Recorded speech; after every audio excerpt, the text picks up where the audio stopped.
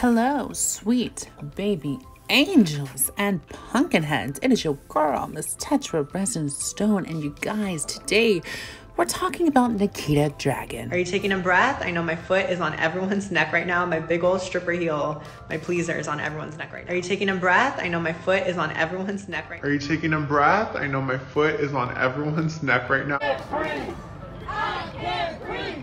Today, the chant on the streets of Chicago was like thousands heard last night in New York, I can't breathe, at a protest in Minneapolis, and at a die-in on the campus of Clemson University. I can't breathe.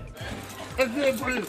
I can't breathe. The last words of 43-year-old Eric Garner have become a rallying cry for thousands across the country. Are you taking a breath? I know my foot is on everyone's neck right now. My big old stripper heel, my pleaser is on everyone's neck. There is still anger over the deaths of Tatiana Jefferson. She's from Fort Worth. There is still anger over the death of Botham Jean from Dallas. At moments, they paused to kneel right in front of Sundance Square, those same 3 words. And then an image that needs no words. They are hurting. Also, a show of solidarity. Those not here for protest, but sitting for dinner, stood. Now, of course, this did bring Miss Nikita some backlash, although her stands were quick to defend her. I honestly think this is a little blown out of proportion. I could see how this is a little too much of a coincidence in her choice of verbiage, but I mean, social media personalities are constantly broadcasting their lives and having to come up with intros and good morning posts. A user responds to that and says, "Don't defend it. She knew what the fuck's going on." Of course, Miss Resinstone had to come on in, right? Like, that's not even a saying that makes sense. Just stop. She knew what the fuck she did. And in case you did want to give Nikita the benefit of the doubt, Nikita herself went to a George Floyd protest. And I can guarantee you at that protest, she did hear the chanting, "I can't breathe." There is no shortage when it comes to controversy surrounding Nikita Dragun. She's actually been accused of a lot of cultural appropriation. Some have accused her of black fishing. Now listen, I can only listen to the black content creators who talk about this. If they're offended, then I'm offended. You know what I mean? So it's like, who am I to tell them what we should or shouldn't find offensive when it doesn't pertain to us? And a lot of the black community do find her aesthetic and her choice of words to be very problematic. It does come off as well that she is trying to essentially exploit black culture, and now she's exploiting black pain for her views and clout. Because here's the thing, guys, engagement is engagement. Whether you send someone a mean comment or you send them a loving comment, either way, it's engagement. So it does their channel good no matter what. And the fact that we're all talking about this problematic behavior is only driving more traffic to her platforms. And she does this on purpose.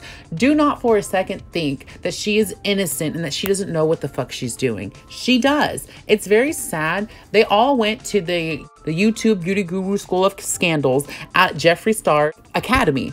Let's be real. Jeffree Star is no stranger. He does the same damn thing. And all of his people and all the people in these communities, this is what they do. And, you know, I asked myself, I said, you know what, Tetra, how can we change this behavior? How can we call, you know, it's one thing we call attention. And I think it's very important that we use our voices to call attention to this. But how can we change this behavior? How can we get these people, these tone deaf, out of touch people to see and curve their behavior? And it's clear that they're not going to listen to the black community. They're not going to listen to the content creators who are offended. It's very clear that that's not going to work. So what could we do? The only thing that I've come up with is just not engaging in it. Not if you go and send a negative comment, if you go and send a positive comment, if you go and send any kind of comments, that's engagement. That's only sending traffic to their channels, traffic to their platform. And that's really what it's going to be, is to just pretend they're not there. Look at Onision. Onision is a great example. People don't go to his channel. People don't go to his views. But when all of these Onision videos were coming out, and everybody wanted to talk about Onision, his channel did do better because everyone was now flooded to go see what the fuck was going on over at Onision's channel. So when negativity does come out about a particular content creator, it doesn't always necessarily mean that they're going to be hurt. Yes, emotionally, maybe their feelings will get hurt. Yes, it sucks to be bullied and they may not, you know, it may not feel good. But in terms of the analytics, in terms of numbers, it only does them good. Whether it's positive or negative, attention is attention and engagement is engagement. So I think that's something that if you really want to show these creators who are doing these problematic things that we're not here for it, that we don't stand for that, then just stop engaging in their behavior. I only know this is the first Nikita Dragun video I've ever made. I only know Nikita from scandals and seeing her in other commentary and other drama channel videos. I don't know her beyond that. All I can say is I know from what I've seen, it's very interesting.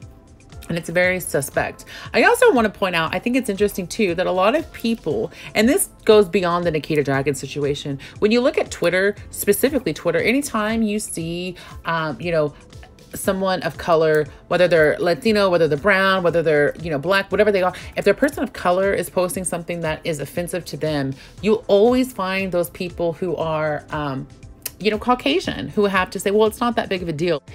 I don't know. I just know if someone told me that I offended them and it was from a place of ignorance that I didn't realize what I said was wrong or what I was thinking was wrong, I would be open to learning why I offended them or what I said was wrong. I would want to curve my behavior and learn from that, so I don't do that again.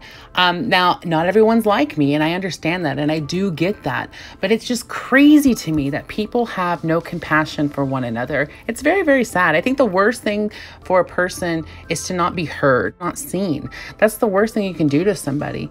And willful ignorance is just, it's not an excuse. It's really not an excuse. There's too many people who have voices and platforms to tell you and to educate you. There's so many tools out there for you to be educated that you just simply don't care. I'm really curious to hear your thoughts and opinions on this particular case. Do you think Nikita Dragun did honestly make a mistake? Or do you think that she knew what the fuck she was doing? Let me know. Join the conversation. I'm always excited to see what you have to say. Please be sure to hit that like, you guys. Make sure you hit your subscribe and turn that little bell on. I want to say thank you guys so much who have subscribed so far to the channel. I really do appreciate it. I see you. I see you. I love it. I love it. I love it. I really do appreciate it. I will see you guys in my next video. As always, bye-bye.